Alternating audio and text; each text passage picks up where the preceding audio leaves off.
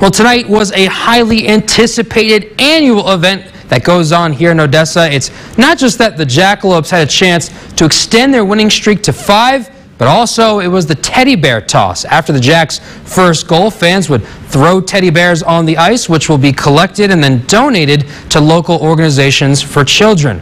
So here we go. Jacks once again sporting the Christmas sweater jerseys after they blanked the Ice Rays from Corpus Christi last night 3-0. This was a frustrating start for the Jacks. A lot of pushing and shoving, including some small fights and a handful of penalties. It was not a good start for Odessa, who trailed 1-0 after the first period. Everyone was wondering, when are we going to throw those teddy bears? But after about 35.5 minutes of the game time, that's the captain, Ryan Mansfield, who's the Jack that gets it done. His 13th goal of the season. Teddy bears rain down on the ice. Look at him go, throwing them all collected in the truck there. Jacks, they send the fans home happy, coming back in overtime for their 5th straight win, 3-2.